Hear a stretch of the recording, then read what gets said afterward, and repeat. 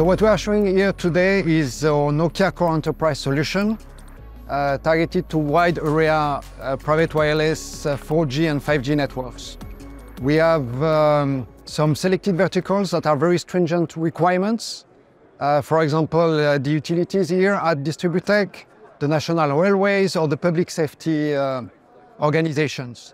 And what we bring and what we show here is basically our core cloud solutions together with our analytics, security and digital operation software suite.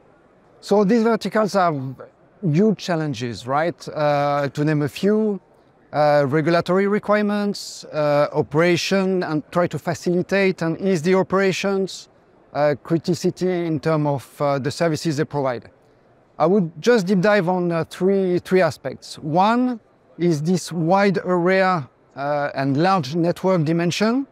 Actually, the private wireless solutions that we have in the market does not necessarily fit this large coverage requirement at nationwide or regional level. And some of these cases have been using service provider solutions that are too large, more challenging to operate. So what we are bringing here, and really the sweet spot is to scale down these solutions and make them really fit, appropriate for these needs. A second dimension is related to actually the legacy systems and technologies that these actors have in their networks. And the whole challenge is actually the modernization that we are bringing with 4G and 5G as true multi-service platform, a bit like IP and PLS has been for the last 10 years, right, in the fixed network. That's what these technologies bring to these players for wireless.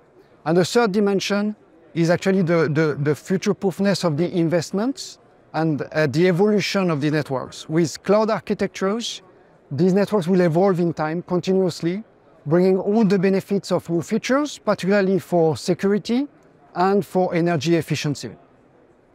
In the telecom world, right, it's now widely accepted that cloud is a necessity, particularly in the core and in the operation solutions. And in 3GPP ecosystem, cloud is not new, right? I mean, 5G has been designed as a service-based actually architecture with cloud in mind. The main benefit is the scalability, right? You can scale up and down the network at will. And also it's just what I described before, which is basically the evolution, continuous evolution of the network and to ensure that it remains always on top. And that's why all our core solutions actually have been designed with this cloud architecture in mind. These solutions are already really future-proof, as I mentioned. I mean, available right now and bringing all these benefits. We have two domains though where we continue to work on. First is to see which segments, which activity sectors that we can bring new. Currently we have solutions for public safety, for utilities, but we want also to bring that to the national railways, for example, with FRMCS in mind, Future Railway Mobile Communication System as a replacement of GSMR.